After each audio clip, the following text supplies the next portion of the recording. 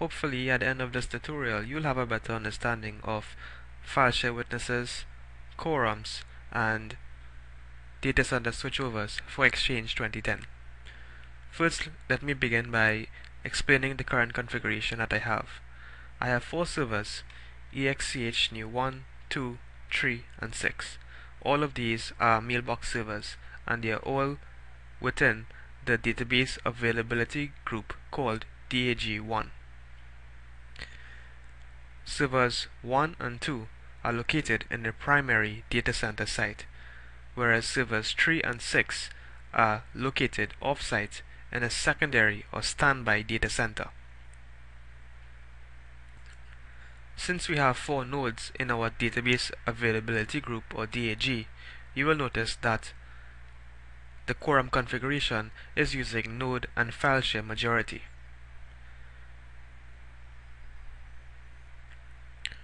The file share witness is another server that is used as an additional vote whenever there is a split brain condition. Split brain occurs whenever the nodes have been partitioned or halved, and when that happens, since neither side has the majority, an additional vote from the file share witness is needed. Let's take a look at the file share witness server. I've configured my witness directory to be the FS directory that you see here. If you open this directory, you will see that there are some files located in this directory.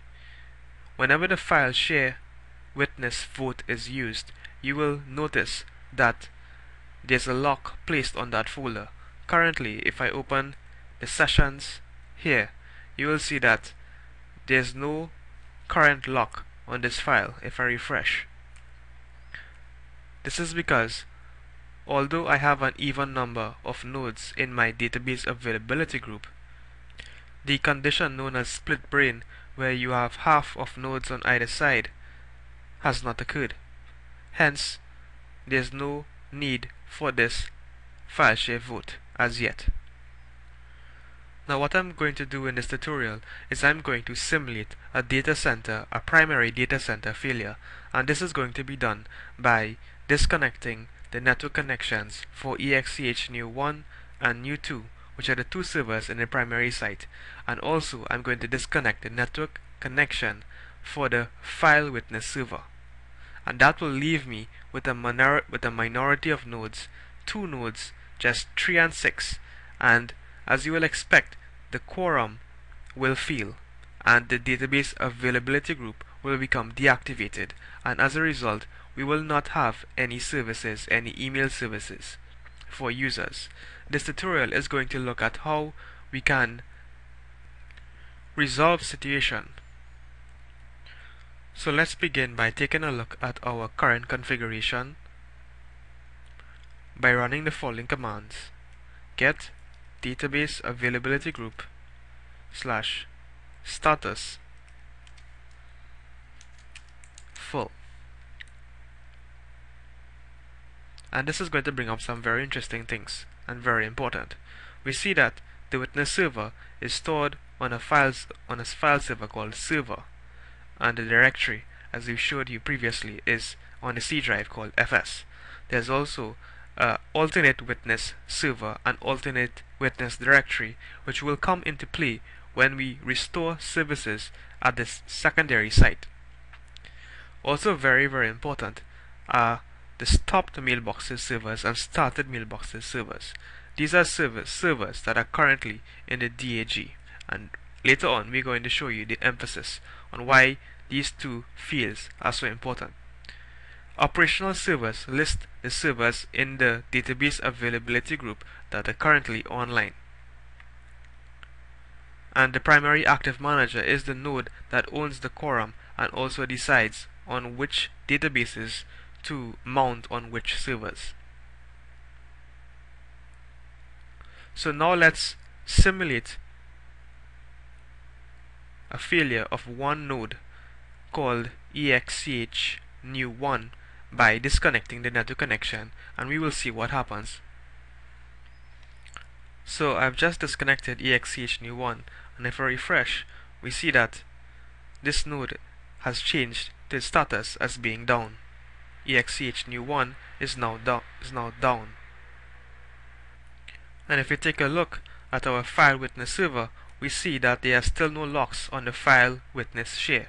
This is because the file witness share vote is not needed, because we still have more than the majority of votes. We have 3 servers out of the 4 still online, hence quorum is still being achieved and the DAG database availability group will remain active. Now I'm going to disconnect the second node exch new 2, which is the second node in our group. Notice that immediately we get a warning stating that if there's one more node failure, then this could cause the cluster to fail. Now we have 4 nodes in our cluster, and since we are using majority node set clustering, if 2 nodes are down and 2 nodes are up, then we don't have the majority of votes. So the only way that our database availability group can be online is because the file share witness has now come into play. And if I refresh here, this is what we are looking for, the witness log being locked. When the lock is placed on this file, we know that the file share witness vote is being taken into consideration. If this server were to fail that is hosting the file witness share, then we will not have that vote, and then we would lose quorum because we would only have 2 votes remaining, which is less than a required majority of 3. Now I'm going to simulate entire data center failure by disconnecting the actual file witness server, and when that happens we will have a minority of votes and then the cluster would fail. So if I refresh this after disconnecting the file share witness server called server from the network, we see that the file share witness resource in the cluster core resources has failed because we have disconnected it from the network. And if we try to reconnect to the DAG, we find that it is offline, so there's no connection can be made. Even if we try to ping the DAG computer name, virtual name, we get no response. This is because it is offline as a result of the quorum being lost. And if we run back the get database command, take a close look at the stopped mailbox servers and started mailbox servers. Stopped mailbox servers are those servers that are marked unavailable for the database availability group, and started mailbox servers are those that are to be available for the database availability group. When you're restoring services or you're restoring your database availability group to your standby site, you wish to restore services to only the servers that are available on the standby site. So ideally what you would like to have is all servers that were disconnected on the primary site should be marked as stopped. When they are marked as stopped and you run the restore database availability group command, then those servers in a stopped list will not be tried to come back online into the DAG group, but instead they will be evicted, as you will see in a little while.